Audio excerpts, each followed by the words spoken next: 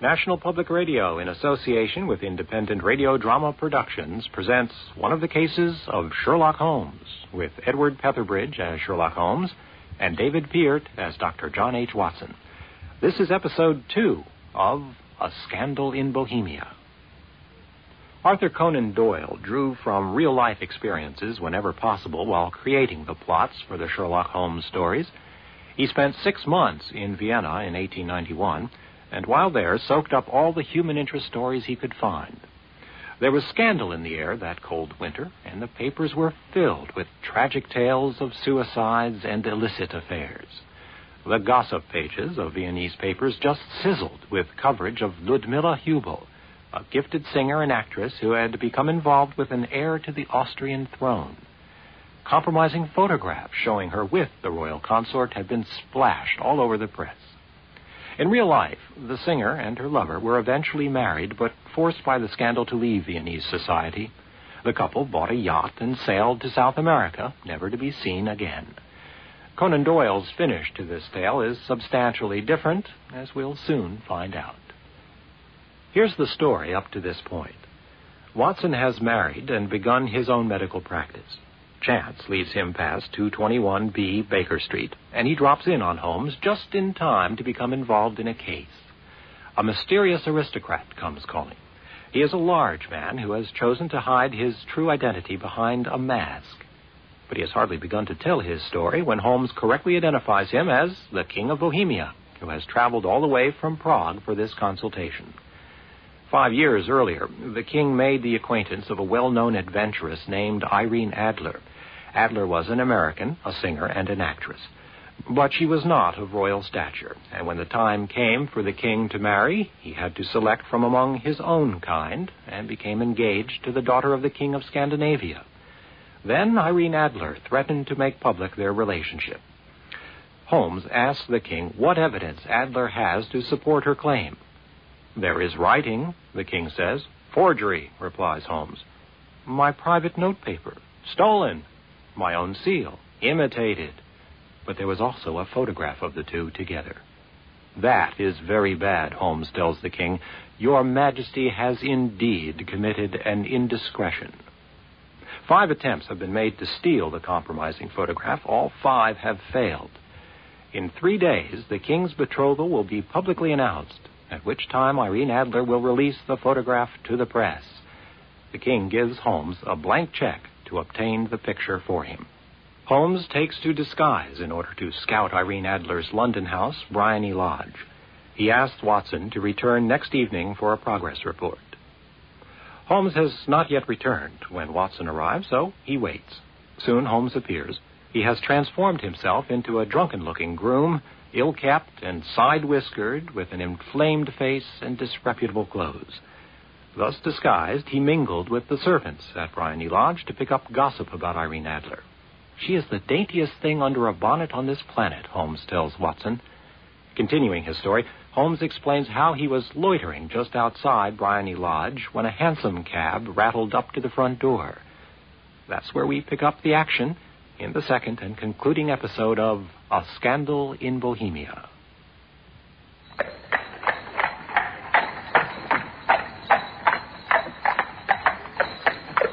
Wait here. Mr. Godfrey Norton, remarkably handsome, dark, aquiline, and moustached. It must be him. I wonder what he's up to. Evidently in a hurry. There he is in the sitting room. What's he doing now? Pacing up and down, waving his arms. Clearly in some agitation. Gone. Nope, the door's opening. Drive like the devil, cabby. First to Gross and Hankey's in Regent Street, and then to the Church of St. Monica in the Edgware Road. Half a guinea if you do it in 20 minutes. Right, I'll go. St. Monica's in the Edgware Road. What the devil can he want there? What's happening?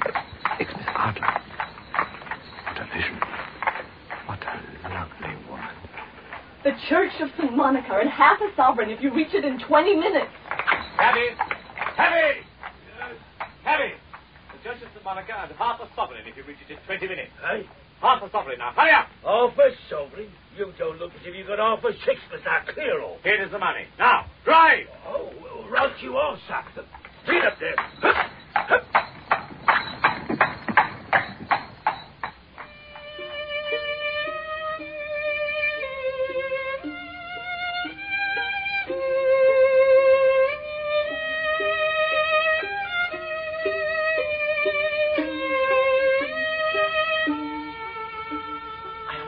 sorry, but we do need a witness.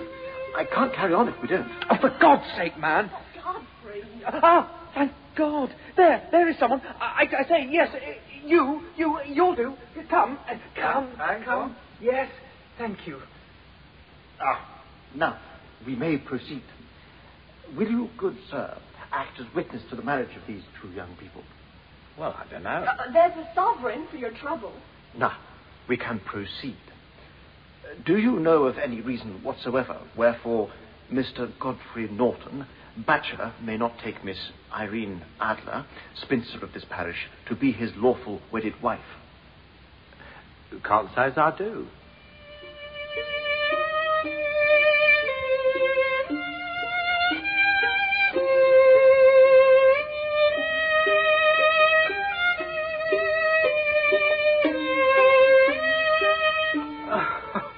Fascinating, Holmes. And what happened then? I got my sovereign. I intend to wear it on my watch chain in memory of the occasion. Yes, but They were married, and then they rushed out of the church and drove off in different directions. And I went off to make my own arrangements. Which are? Some cold beef and a glass of beer. I have been too busy to think of food, and I am likely to be busier still this evening. I hope Mrs. Turner will have something on the go. By the way, Doctor, I shall want your cooperation. I shall be delighted. You don't mind breaking the law? Not in the least. Nor running the chance of arrest? Not in a good cause. Oh, the cause is excellent. Then I am your man. I was sure that I might rely on you. But what is it you wish me to do? Ah, Mrs. Turner, just be so good as to put the tray down there. What a spread, and a glass of the best brown ale. There you are, Mr. Holmes. Will you be wanting anything, Dr. Watson? No, thank you, Mrs. Turner. I ate at 1 o'clock. Yes, regular hours. Thank you, Mrs. Turner. And that will be all. I'll collect the tray later, Mr. Holmes. Now, Watson, we must discuss it while I eat, for I have not much time. It is nearly 5 now. In 2 hours, we must be on the scene of the action. Miss Irene, or Madame, rather, returns from her drive at 7. We must be at Briney Lodge to meet her. And what then? You must leave that to me. I have already arranged what is to occur. There is only one point on which I must insist. You must not interfere, come what may. You understand? I am to be neutral. To do nothing whatever. There will probably be some unpleasantness. Do not join it. It will end in my being conveyed into the house. 4 or 5 minutes afterwards, the sitting room window will open. You are to station yourself close to that open window. Yes. You are to watch me, for I will be visible to you. Yes. And then, when I raise my hand, so, you will throw into the room what I give to you to throw. And will, at the same time, raise the cry of fire. You quite follow me? Entirely. Which is nothing very formidable. Here. It is an ordinary plumber's smoke rocket, fitted with a cap at either end to make it self-lighting. Your task is confined to that.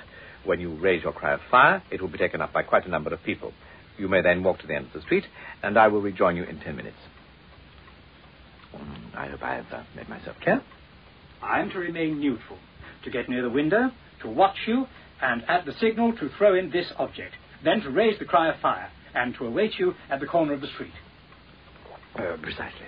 Then you may entirely rely on me. That is excellent. I think perhaps it is almost time to prepare the new role I have to play. Holmes, the stage lost a fine actor when you became a specialist in crime. Yeah. Are you all right, Holmes? This damn stiff collar. Need a hand? Not at all, my dear chap. Good grief. The Reverend Sherlock Holmes. My good fellow, we really must be getting along. We have our duties to perform. We must not be tardy.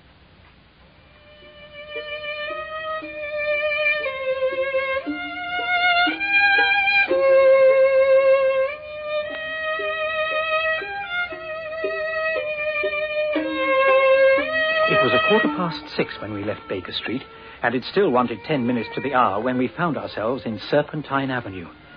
It was already dusk, and the lamps were just being lighted. We paced up and down in front of Briney Lodge, waiting for the coming of its occupant. The lamplight was thin and pallid and barely penetrated the growing pall of fog that billowed around Briony Lodge. The house was just as I had pictured it from Sherlock Holmes' succinct description.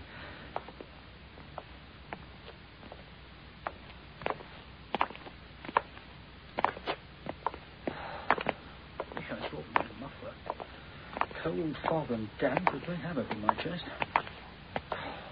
We've been waiting an hour already. I wonder how much longer. That's strange. Where did this lot spring from? A scissors grinder with his wheel, a couple of soldiers making eyes at a nurse girl, and a whole crowd of young men with cigars. Well, perhaps this neighbourhood is a lot less exclusive than Holmes led me to believe. You see, Watson, What, Holmes? the marriage rather simplifies the matter. The photograph becomes a double-edged weapon now. The chances are that you will be as averse to its being seen by Mr. Godfrey Norton as our client is to its coming to the eyes of his princess. Now, the question is, where are we to find the photograph? Where indeed? It is most unlikely that she carries it about her. It is in a wooden case, too large for easy concealment about a woman's dress. She knows that the king is capable of having her waylaid and searched. 2 attempts of that sort have already been made. We may take it, then, that she does not carry it about with her. Where, then? Her banker or her lawyer. There is that double possibility, but I'm inclined to think neither. Women are naturally secretive, and they like to do their own secreting. Besides, remember that she had resolved to use it within a few days. It must be where she can lay her hands upon it. It must be in her own house. But it has twice been burgled. They did not know how to look. But how will you look? I will not look. What then? I will get her to show me. But she will refuse. She will not be able to. But I hear the rumble of wheels. It is her carriage. Now, carry out my orders to the letter.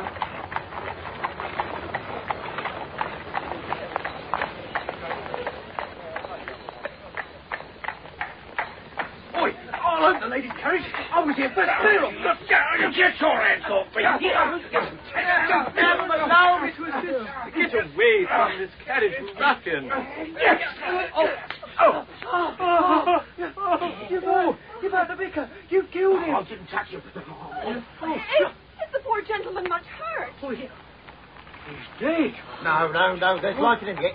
But he'll be gone before you can get to the hospital. He's a brave fellow. They'd have had the lady's purse and watch if it hadn't been for him. They were a gang, and a rough one, too. It's hard. He's breathing now. He can't lie in the street. May we bring him in, Mum? Oh, surely. Bring him into the sitting room. There's a comfortable sofa. This way, please. Right there. Come on. My goodness, what the devil is Holmes playing at? I hope he's not badly hurt. Now, I must get over to the window. They've lit the lamps. Oh, Lord, I hope they don't close the curtains. No, I can see him. There he is, lying on the couch. And there's the beautiful Elaine. Such radiance.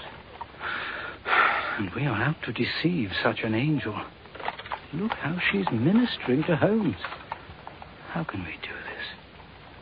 I'm ashamed. Holmes, I hope this is all for the good. I won't let you down. I cannot. This prank won't injure her, merely prevent her injuring another. I will do it. Now, where'd I put the damn thing? Here it is. I'll just take it out of my ulster. There. He's raised his hand. And there, the maid is opening the window. Right. Fire! Fire! Fire! Fire! Please, compose yourself. It is a false alarm. A false alarm. That's Holmes. Oh, what the devil's he up to? Now he's calming things down. Right, I must get out of here and wait for Holmes at the corner of the street.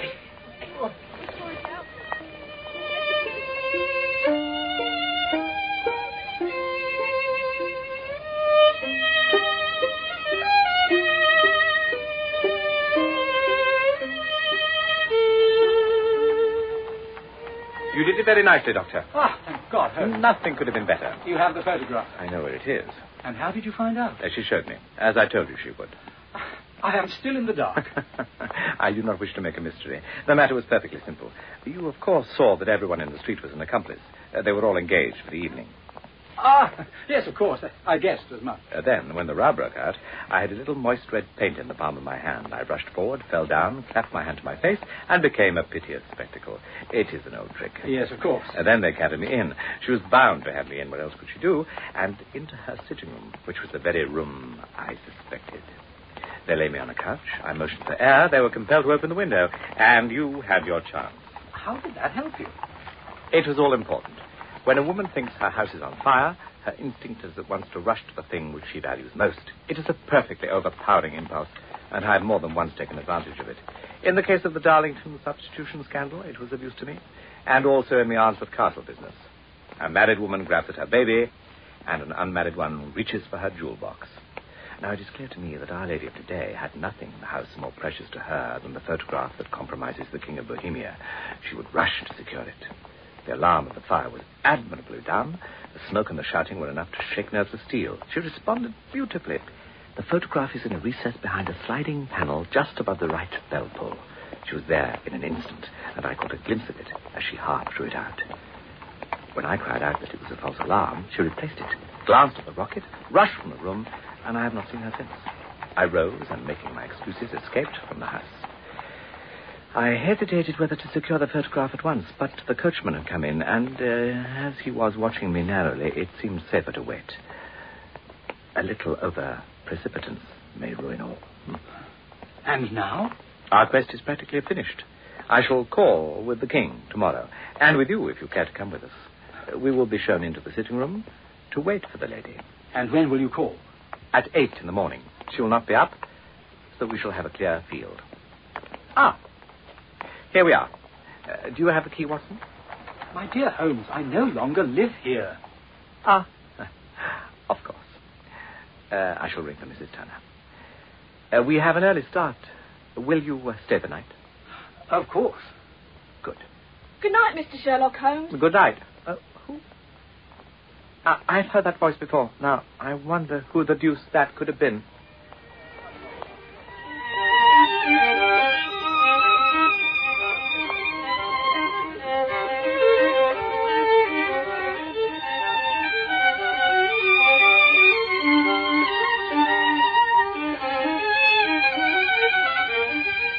More toast, Watson? No, thank you, Holmes. Just a drop more coffee.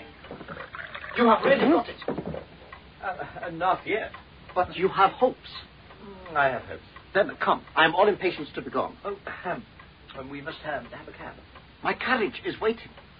Well, that will simplify matters.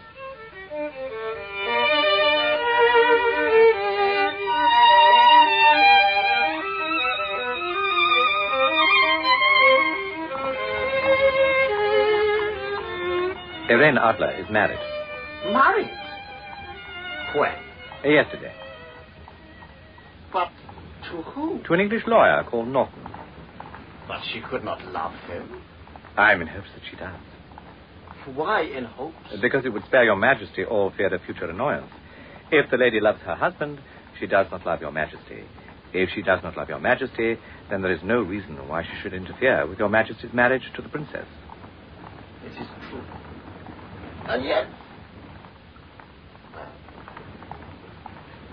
I wish she had been on my own station. What a queen she would. We have arrived. I say, Holmes, the door's open. And who's that old woman? I dare say we shall find out shortly.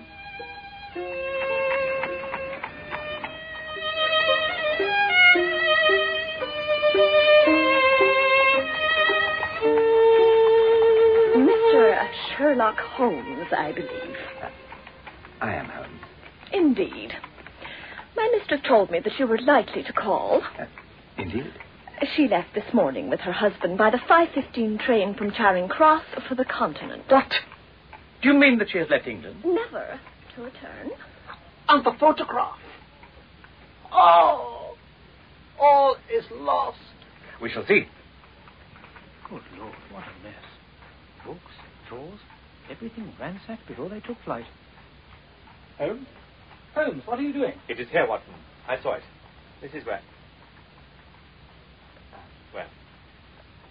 There is a photograph. But it is not the one that we are after. And a letter. It is addressed to me.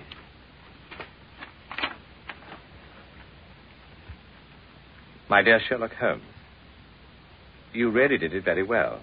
You took me in completely. Until after the alarm of fire, I had not a suspicion. But then, when I found how I had betrayed myself, I began to think. I had been warned against you months ago. I had been told that if the king employed an agent, it would certainly be you. And your address had been given me. Yet with all this, you made me reveal what you wanted to know. Even after I became suspicious, I found it hard to think evil of such a dear, kind old clergyman. But you know, I have been trained as an actress myself. Male costume is nothing new to me. I often take advantage of the freedom which it gives. I sent John, the coachman, to watch you, ran upstairs, got into my walking clothes, as I call them, and came down just as you departed. Well, I followed you to your door, and so made sure that I was really an object of interest to the celebrated Mr. Sherlock Holmes. Then I rather imprudently wished you good night, and started for the temple to see my husband. We both thought the best resource was flight when pursued by so formidable an antagonist, so you will find the nest empty when you call tomorrow. As to the photograph, your client may rest in peace. I love and am loved by a better man than he. The king may do what he will without hindrance from one whom he has cruelly wronged. I keep it only to safeguard myself and to preserve a weapon which will always secure me from any steps which he might take in the future. I leave a photograph which he might care to possess, and I remain, dear Mr. Sherlock Holmes, very truly yours, Irene Norton, née Adler. What a woman. Oh, what a woman. Did I not tell you how quick and resolute she was? Would she not have made an admirable queen?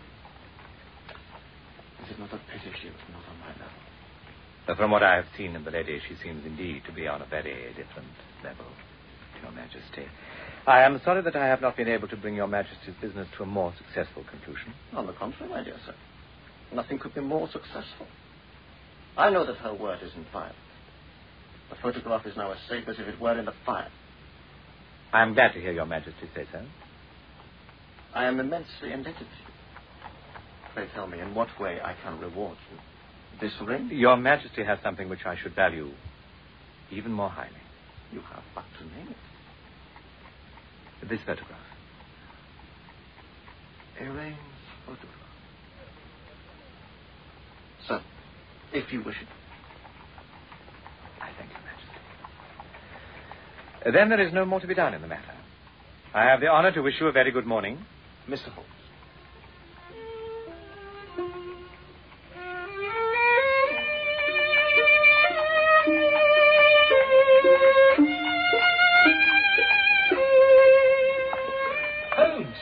Holmes, wait a moment. I can hardly keep up. No, my dear Watson, it is I who could not keep up. But I was left very far behind the game.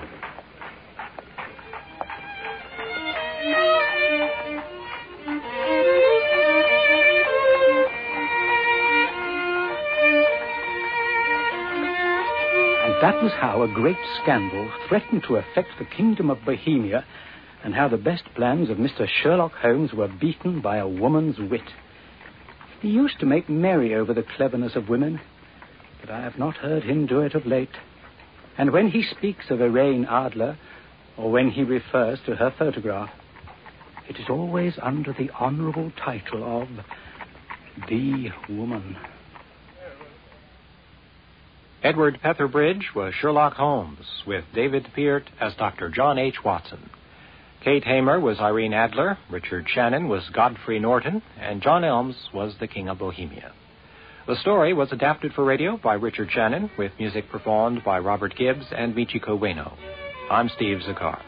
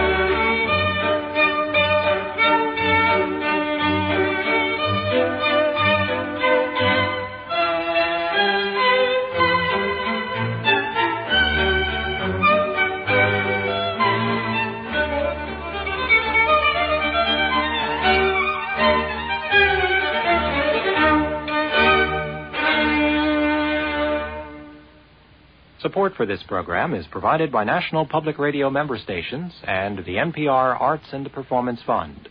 Contributors include the Chrysler Corporation Fund and the Bell Atlantic Charitable Foundation. Sherlock Holmes will be back in The Adventure of the Speckled Band. This is NPR, National Public Radio.